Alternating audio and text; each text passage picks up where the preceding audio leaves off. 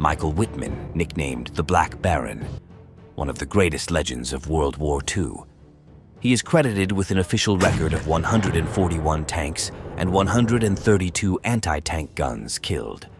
Most of these targets were made on a Tiger-type battle tank, which at the time was the most powerful and advanced armored vehicle in the world. In this program, we're going to analyze one of his most used techniques that helped him achieve this number of victories, starting mainly in the summer of 1943. In addition, among other issues, we will see why the Tiger was so important and what was the impact it had. To finish off the video, at the end of the program, we are going to reproduce the tactic used by Wittmann with a simulator.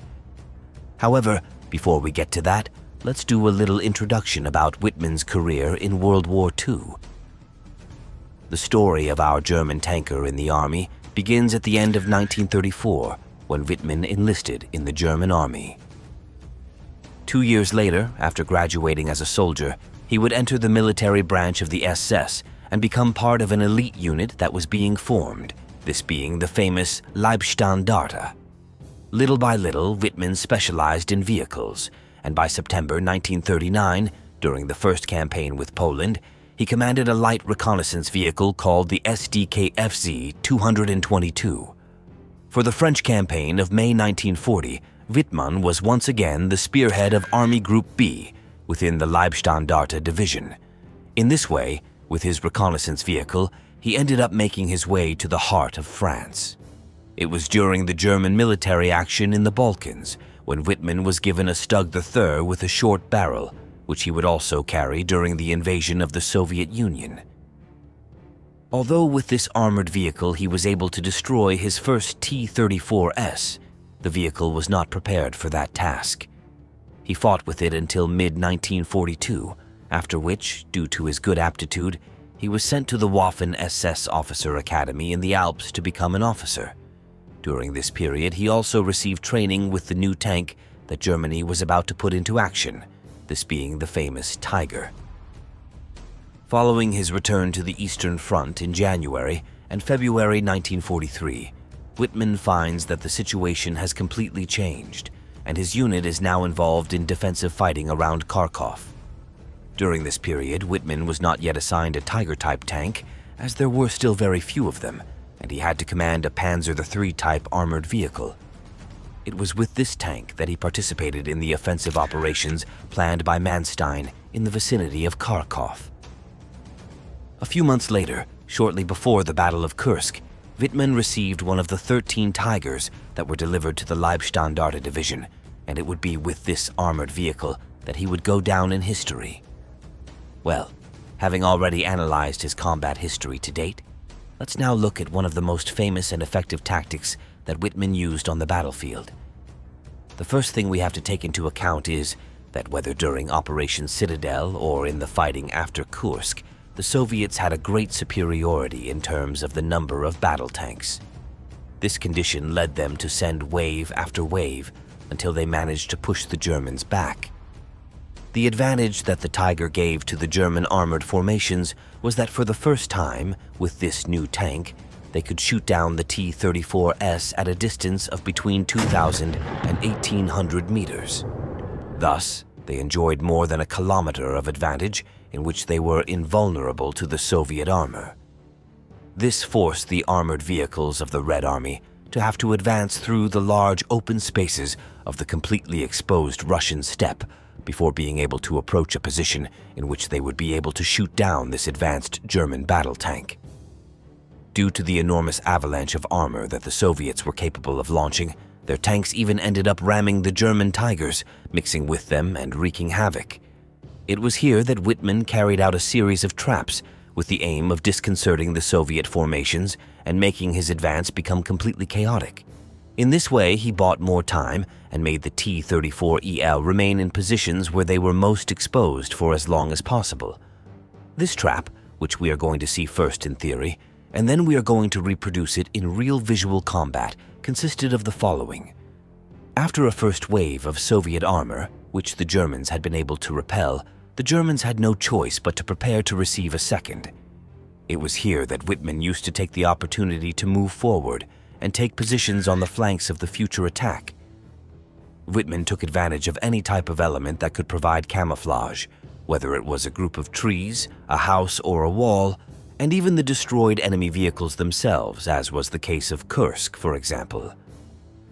Once our Tiger commander positioned himself in this forward position, he knew perfectly well that he was taking a chance, and that he had a chance of being discovered by the enemy in the next attack, and that he would be completely exposed.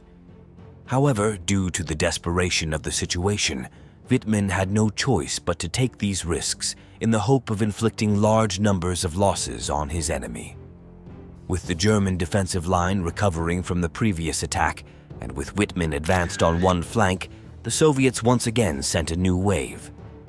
It was specifically in Kursk, while Wittmann was positioned between two destroyed and smoking T-34 SS when the Soviet column passed a few meters away from him without realizing his presence. While the Soviet armor was heading at full speed towards the German positions, from which the Germans were already beginning to fire with everything they had, Wittmann then began to fire from his position, taking the Soviet tanks from lateral or rear positions. This action naturally caused great confusion among the Soviet columns, which were often paralyzed without knowing what to do. If they continued forward, they would be easily destroyed from the side or from their rear, since they did not know at that time how many enemy armored vehicles there were in these positions. On the other hand, if they turned around and started shooting at this Tiger that seemed to come out of nowhere, they would then be more exposed to the fire that the other German tanks they were heading towards were already firing at them. This generated all kinds of situations in which each tank made a decision, resulting in great chaos that ended in tragedy for the Soviets and filled the battlefield with dozens of their destroyed tanks. To give us an idea, in one of these waves in which Wittmann resorted to this tactic, they could wipe out the entire German unit with 50 Soviet armored vehicles without suffering practically any losses on their part. Well, after having already seen the theory of this trap, let's now move on to represent it visually. We can see that a Soviet offensive has just ended and that the battlefield has been filled with destroyed Russian tanks. Now the Germans are recovering to withstand a new attack from the Red Army. In the rear, Wittmann's Tiger waits, hidden for his opportunity. Again, we see how the Soviet tanks attack. The Germans occupying the main defensive line begin to fire. Little by little, the combat is intensifying. It is at this moment that Wittmann appears from the rear and creates total chaos among the Soviet troops. As they decide whether to move forward and turn to face the new threat, the Soviet tanks are shot down at full speed.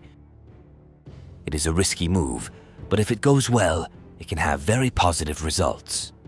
Well, we have already seen, in the best possible way, what Wittmann's tactic consisted of. It is clear that it is a tremendously risky tactic, but if it goes well, devastation to the enemy attack formation is assured. Wittmann reached the figure of 100 armored vehicles destroyed during the first days of January 1944, after which he was decorated with the Knight's Cross, also receiving the Oak Leaves days later. His most famous action would come 6 months later in the small Norman town of Villers-Bocage, where he single-handedly managed to stop an English armored brigade belonging to the British 7th Armored Division. When he died on the battlefield on August 8, 1944, the number of pieces of armor destroyed was around 141.